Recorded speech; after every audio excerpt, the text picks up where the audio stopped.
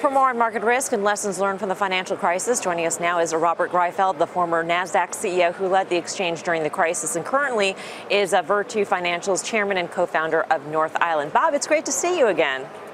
Great to be back, Melissa. What has changed? Technology certainly has changed a lot in the past 10 years. How has that made things different in terms of preventing the next crisis? Well, I think there's a whole different regulatory infrastructure in place, but I would just start by thinking back 10 years ago. I realized how naive I was, and I think others, because I remember the date that Bear Stearns got bailed out by the government and JP Morgan, and we thought at that time the crisis was contained. But what we didn't realize is that other parties that had been valid counterparties, now in the eyes of others had been reduced in terms of their viability. And everybody spent the next number of months figuring out who was going to be the next Bear Stearns and assumed everybody would be. And the end state of that, it devolved into the point where the only valid counterparty was the US government. So clearly we learned through Bear Stearns that the world is so interconnected and an issue in one will spread like a contagion across the financial system. What was it like, 10 years ago when you were head of the Nasdaq, to go through those days where trading volumes were skyrocketing, where stocks were just being taken to the woodshed? What was it like, Bob? Well, it was certainly interesting and at points terrifying. What we saw in the equity markets was transactional volume that we had only tested in the lab.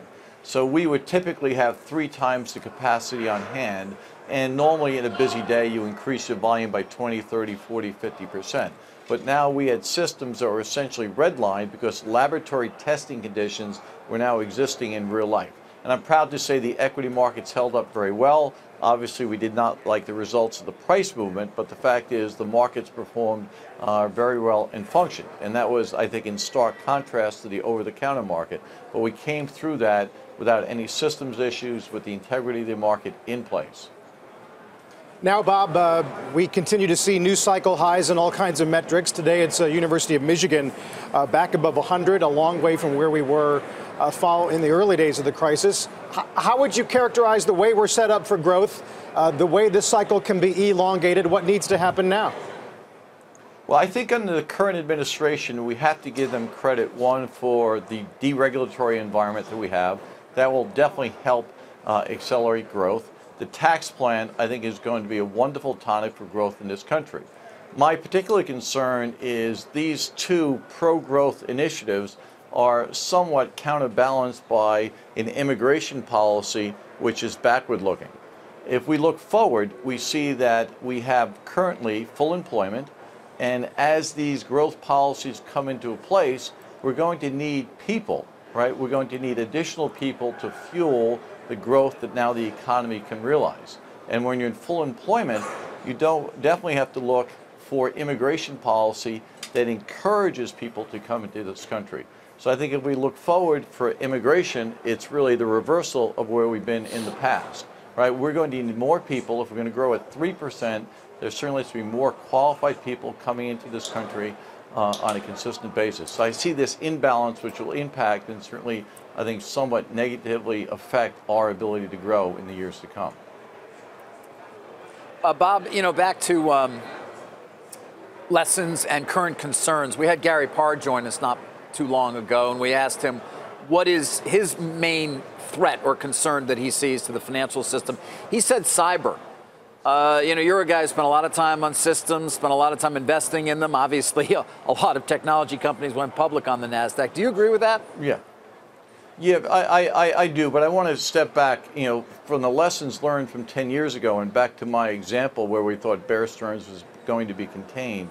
We have to make sure that when you have a failure of one, it's not seen as the failure of the many, right? So I think we have a great resolution authority in place today, but it has not been tested in real life.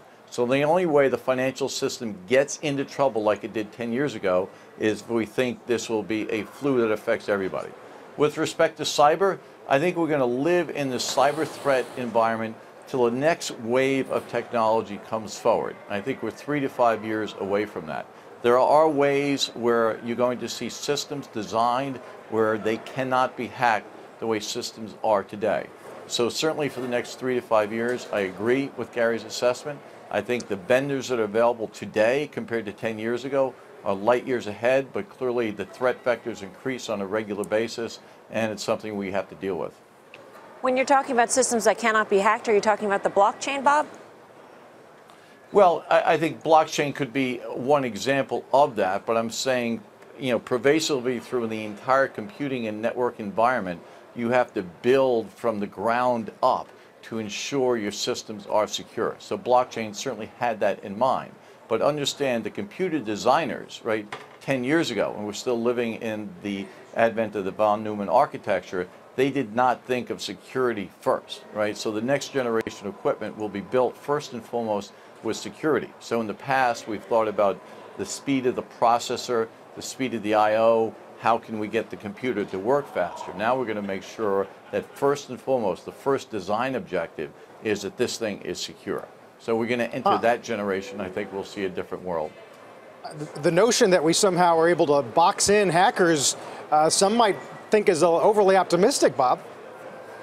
Well, I think if you stand here today, you'd have to agree with that assessment. But I'm saying as we get to the next generation and have, the talented design engineers built it from the ground up, and this will have some impact on performance, right? So what we can do now from a design perspective was not possible years ago because the overhead on the systems, the inherent overhead on the systems is so great. But now when we have an excessive amount of compute and memory capability, we can, look at it as having unlimited resources to dedicate to security, right? So we didn't have that focus 10 years ago, nor did we have the technology. But you look at the chip technology it's developing, the memory technology, you have these resources, you can dedicate them to be a secure environment.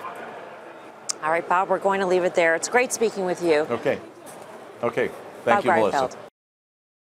Hey there, thanks for checking out CNBC on YouTube. Be sure to subscribe to stay up to date on all of the day's biggest stories. You can also click on any of the videos around me to watch the latest from CNBC.